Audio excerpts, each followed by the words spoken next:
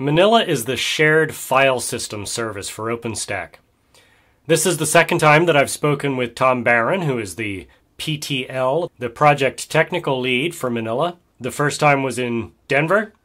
This is the Queens update, and looking forward to what's going to come in Rocky. Let's start with introductions. Of course, I spoke with you at the last PTG, so we're kind of updating on the status there.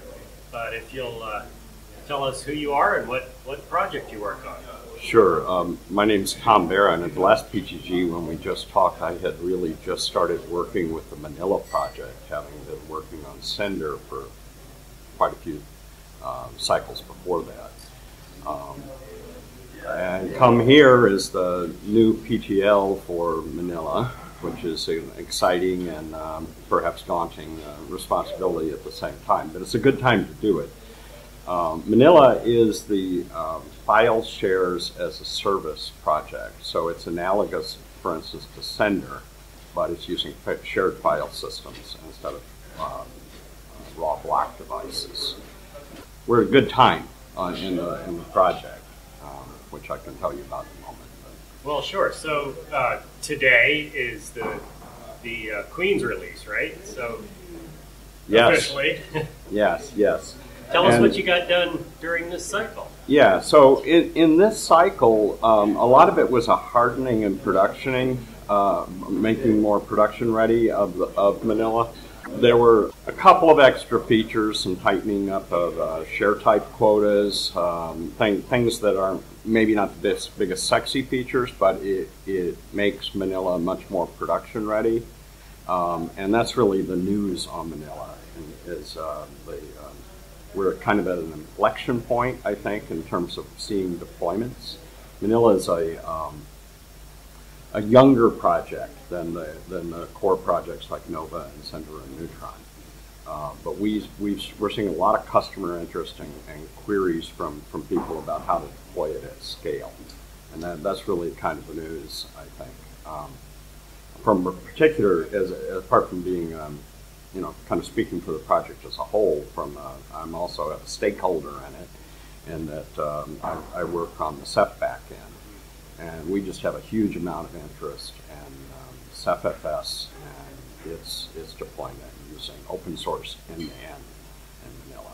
And we really haven't been able to do that in a production way until Queens. I guess from a customer perspective, boring is good when it comes to your files and your data. Yeah. So that was, now I don't want to give you the idea that there's not innovation or room for innovation in Manila. In fact, quite the contrary. We had, yesterday we had twice as many people in the room as we expected. We had to ask for more chairs. Great. And the people coming in who were unexpected were from other projects who were interested in interacting with Manila or helping us. Some of the other people went both ways. We had some people coming in from Nova showing us how to redo our quota system that we got from them so that it'll work better now because they scuttled their old quota system and so that we had gotten. So we got a lot of help, but we also had people, surprise people without naming the company. Somebody is working with telcos and deploying two big clouds right now with about 50 compute nodes each, and they're scaling them up to about 100. And they want to use Manila and figure out how to use it with the Ceph backend. We have people from Huawei running in public cloud where they're doing thousands of shares, and there were talking to us about how they can use some of features in their backend and make it shine and show them off. So, I'm here from an open source perspective in terms of backends, and I want to have a production quality, robust open source backend, in this case Ceph-based, so that people can use. They're using it for block storage already.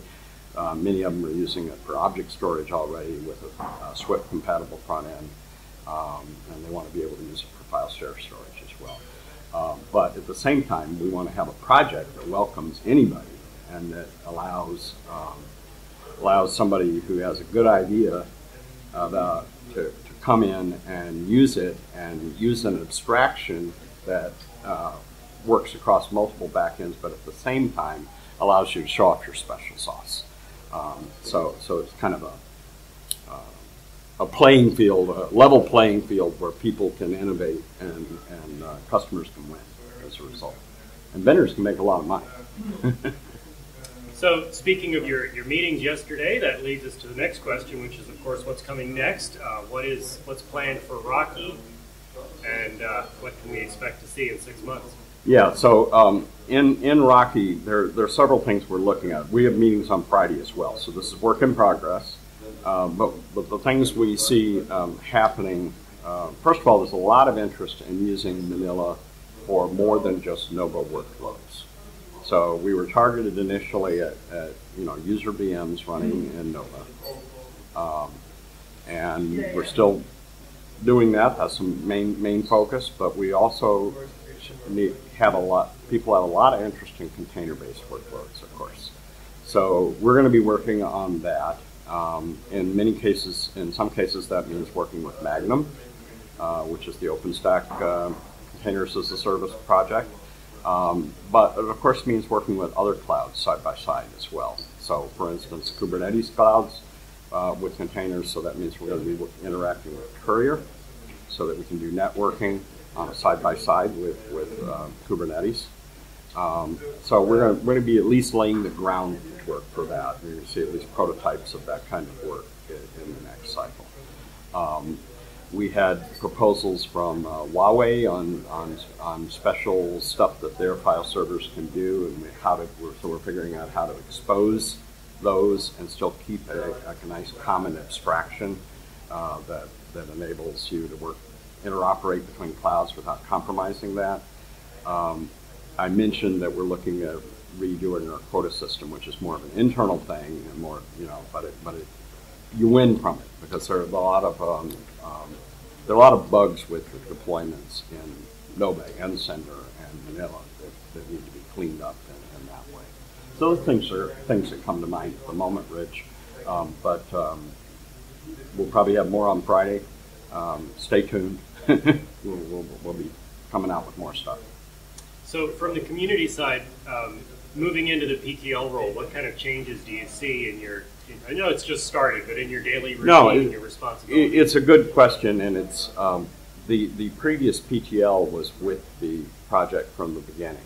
So I had to decide, can I fit into his big shoes? And the answer is clearly no.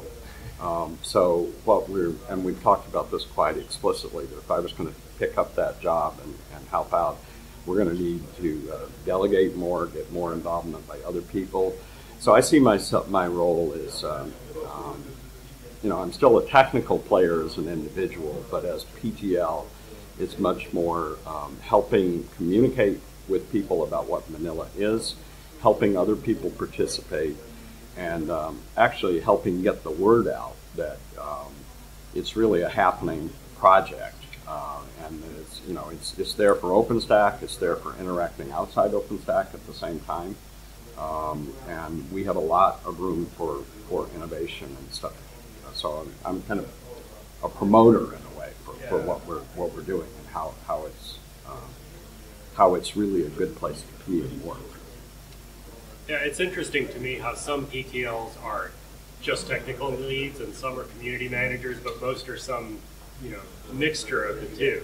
Well, and in Manila, it would be a mistake for any one person to walk into that room with the other people and think they're the smartest person in the room.